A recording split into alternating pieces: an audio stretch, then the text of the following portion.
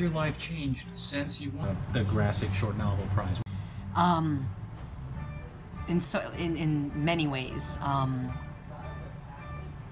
Winning that award gave me leverage in terms of that particular novella and other writing too. So it got me, for example, a reading, my first big reading in the Genesee reading series at Writers and Books. They contacted me because they knew that I won the award. It's just a piece of paper, or it's just a title, but it's something that people in the public sphere will grasp onto that can open. Should I be looking at you?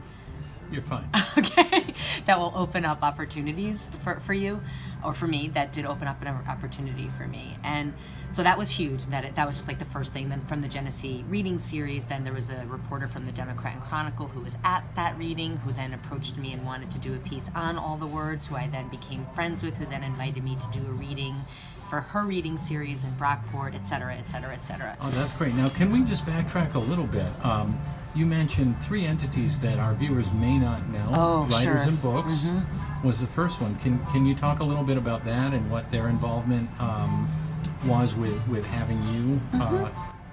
Writers and Books is a literary center in Rochester, New York, and I don't know if every city has something like this, but if you do, you should grasp onto them and get to know them. The Genesee, Writers and Books as a literary center, they host readings, they get involved with community writers, they offer workshops for adults, they do summer camp programs involving writing for kids. They have reading groups for people who don't like to write but who love literature and want to read books and talk about them. They do a lot of different kind of programming for our city. And one of the programs they do is something called the Genesee Reading Series, where they bring in once a month 1 or 2 writers from the region that are doing kind of important work, and they invite you to read and have a conversation, and they pay you, which is nice too. Oh, that's great. It is great. It is great. And then through my involvement with the Genesee Reading Series, I forged a relationship with Writers and Books that is now pretty deep. I've become friends with the people who work there. They give me free space for my students to do public readings there once a semester. Yeah. They've invited me to be a featured playwright for their 24-hour play, which is part of the Rochester Fringe Festival every year, and just a bunch of other things too. So being involved, writing, my colleague Tony Leuzzi, that you know, yeah, I know Tony a little bit. You know Tony, taught me that when there's this sort of idea of a writer as being this kind of isolated person who lives on a mountain, who is very like inside yourself, and I think that it's important to break out of that myth and start thinking of you as a writer, as being part of the community.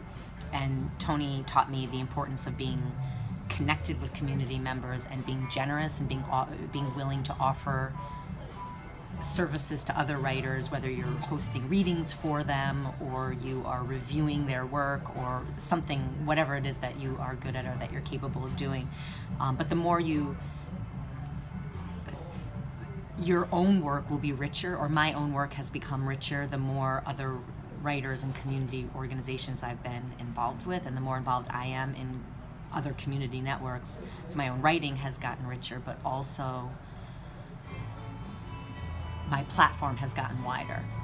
So I am generous to other writers, but then other writers are also generous to me, and there's this kind of way that we help each other, that we work together to establish a broader reading base, and it's exciting.